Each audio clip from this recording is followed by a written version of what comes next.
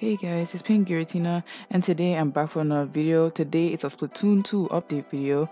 If you guys can remember, they said that there will be no new weapons coming to Splatoon 2 after that December update like a month ago.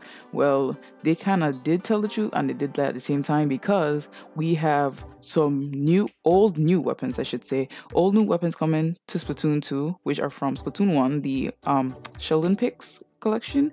Yep, we gained some of those weapons, but not all of them, and I'll explain to you guys why in a minute. Okay, like I said earlier, not all weapons from Sheldon's picks from Splatoon 1 will make the transition over to Splatoon 2, but the ones that are coming to Splatoon 2 are the Bamboozler 14 MK3, Fresh Squiffer, Permanent Ink Brush, Soda Slosher, Aerospace PG, Cherry H3 Nozzle Nose, Grim Range Blaster, Heavy Splatoon Remix, Enzap 83, and the Splution-matic 7. So those 10 weapons I just listed will definitely be imported into Splatoon 2.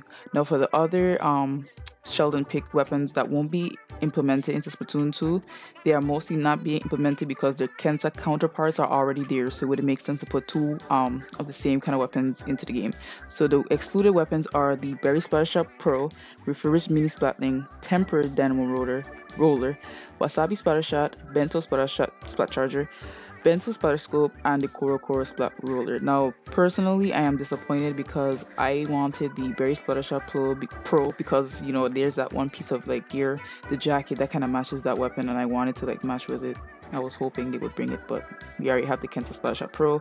I personally like the Refurbished Mini Splatling, but since the Kensa Mini Splatling exists, it doesn't make sense to have two of those. And the one I'm very devastated about, which was my main weapon in Splatoon 1 that I used to use and just wreck everybody with, was the Wasabi Splattershot. And because the Kensa Splattershot exists, they are not putting that into the game.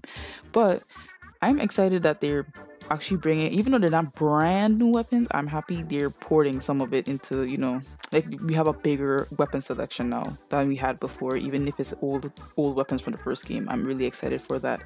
But that's pretty much for this update video for Splatoon 2. If you guys are excited for the new ports from Splatoon 1, the weapons from Sheldon's picks, please make sure to hit that like button. If you guys do enjoy Splatoon 2 content, make sure to subscribe if you're new, and I'll see you guys in the next video.